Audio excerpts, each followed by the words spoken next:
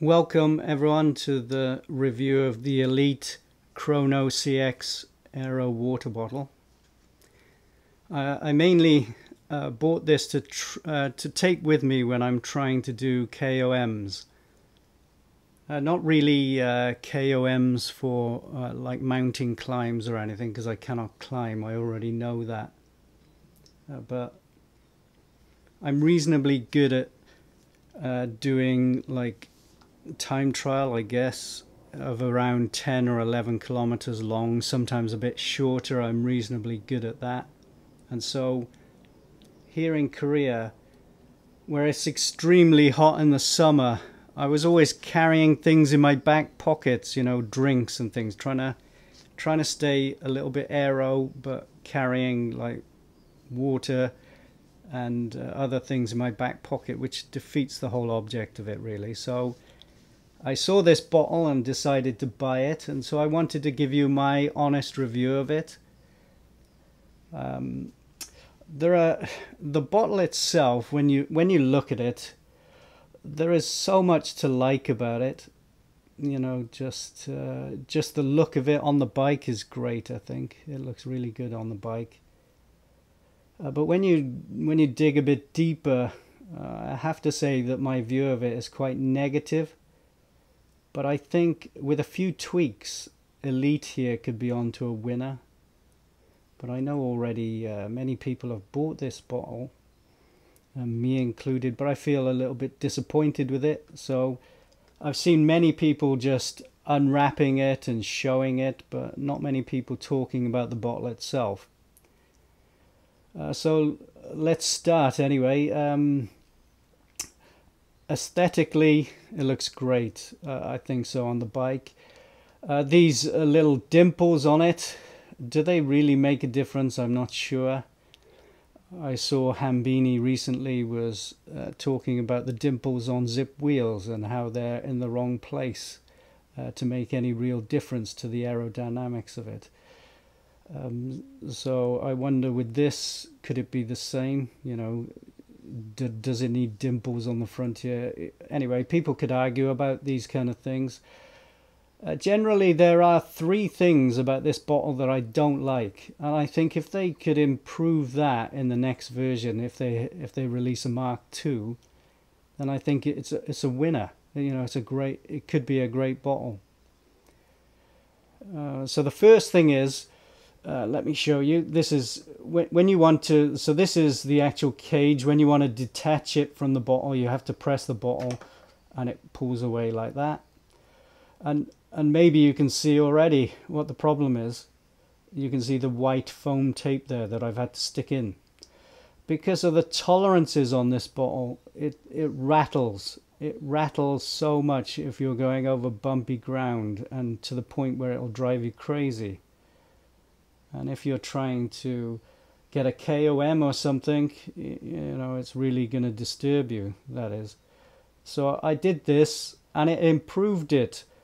But the problem is when you put cold liquids into the bottle, it contracts even more. So even though it's tight now, when you cool it down with the cold drink, it actually shrinks again. So you still get a little bit of rattle between the cage and the bottle, but now it's much better.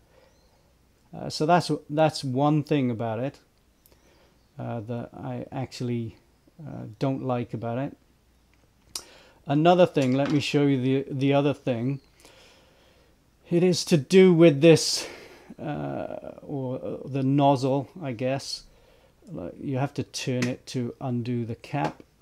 So I don't know if you can see in there, but in there is like a silicone cap. So there's no actual, you know, cap that you put on the top of it to seal it.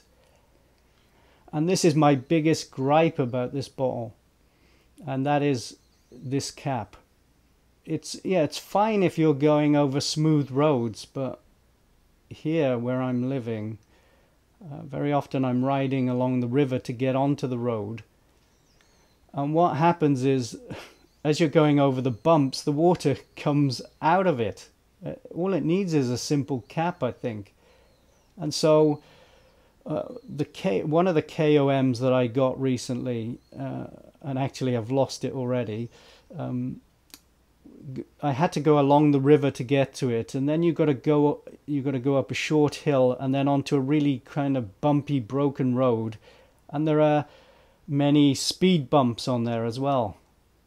And so I think it was about 5k long, the actual route, and it's quite technical as well, but very bumpy and broken road.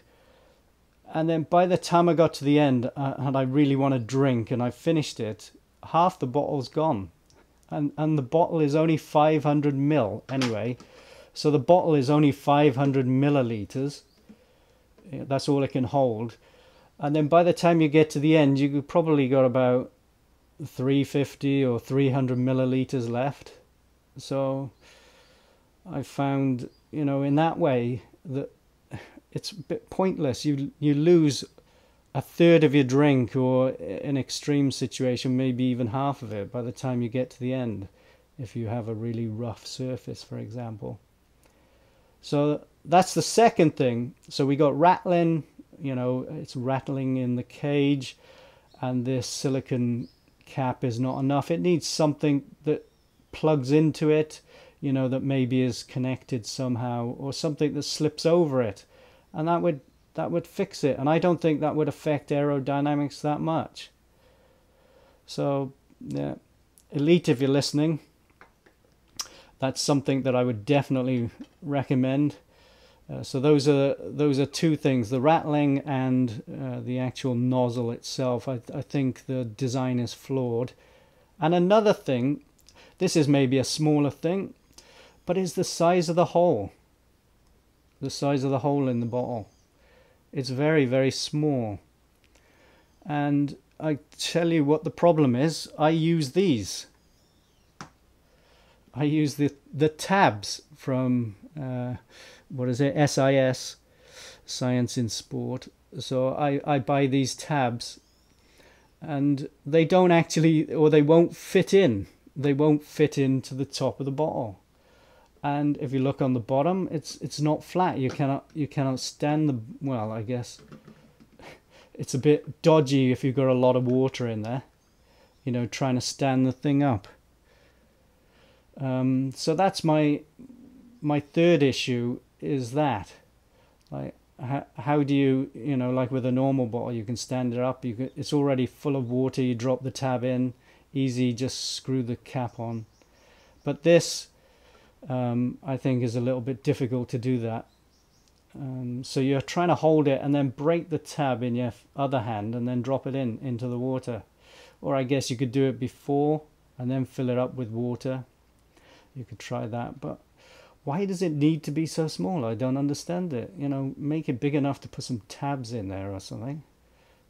To me, it doesn't need to be that small. So I really, really wanted to love this bottle, and I love the design of it. I love how it looks. I love the look of it, and it looks, as I say, it looks great on the bike. And it is convenient. I don't need to carry things in my back pockets now, because when I'm trying to do fast riding, trying to get KOMs, obviously I don't want the water bottles and the cages and everything on there. These things can take away just seconds, and then you don't get it. So I thought this was a good alternative, but to be honest with you, I would not recommend it, not in this setup anyway. Maybe if they release a second one where they fix some of these problems, then it's worth it. But at the same time, it's very cheap for an aero bottle. I think it was only $18 I paid for it. When you look at others, for example, there was one by X-Lab, I think it was, and that was 60 something. So there is a huge difference, and like I say, with cheaper things, you cannot always get the best quality. But these are things that I think are fundamental, and I'm sure you'd agree. They're fundamental to being useful, isn't it? You'd want something that's rattling. With bikes as it is, we've got so many creaks and clicks anyway that we're always trying to fix. And then this is just another thing. And then, you know, if your drink is coming out, well, that defeats the whole object of having a water bottle. So yeah, those are the two main ones, I would say, anyway. And the third one with the tabs is maybe a minor issue. Maybe I'm being a bit nitpicky with that. But as it is, I wouldn't recommend this bottle. That is my honest opinion. I feel a bit disappointed and let down by it. I wish it was just that little bit better. And if it was, I would be over the moon with it, because like I said, I love it on the bike. It looks great, and it is much more convenient than carrying things in your bottle. So anyway, I hope this helps you. I hope it helps you make a decision. You know, sometimes we see things and we think they're great. We see people's view of them, and sometimes they can be differing. But I did notice that a few people were saying about it rattling, but I thought, oh, I can just put some tape there. But I didn't consider my drink coming out so much on bumpy ground. Like I say, on smooth ground, smooth roads, you'll probably be okay. But how many of us have the, you know, the pleasure and the ability to, you know, ride on great roads? There's not many countries like that. I know the UK is not great, and Korea is not great where I'm living. The roads are definitely not that good. So anyway, as I say, as always, my honest opinion, guys, if you are thinking about this bottle, if I was you, I would actually wait until there is a release of something that, you know, like a CX2 or something, whatever it is that they release. Or I would look into something that's more expensive, because you will feel disappointed and let down by this bottle, I think. Anyway, thank you for watching. Have a good day. See you next time. Thank you. Bye.